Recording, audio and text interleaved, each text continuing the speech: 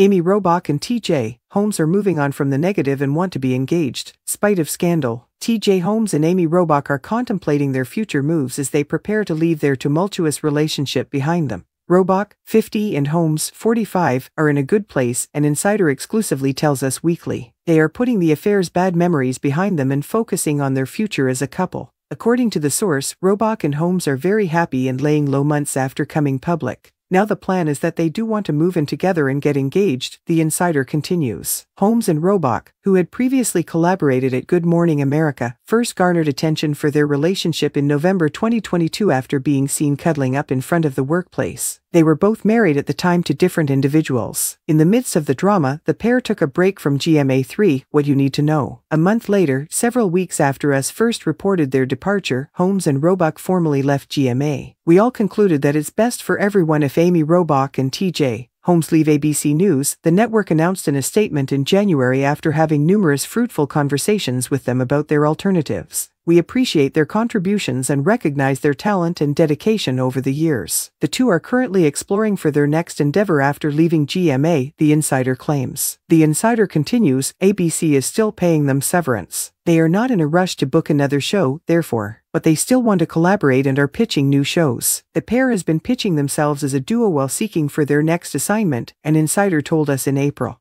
They've pitched a reality show, a docuseries, and a daytime talk show, all of which they know will be popular and people will watch, the Insider said. Whatever they decide, real love is at stake, and they are all in this together, according to Amy.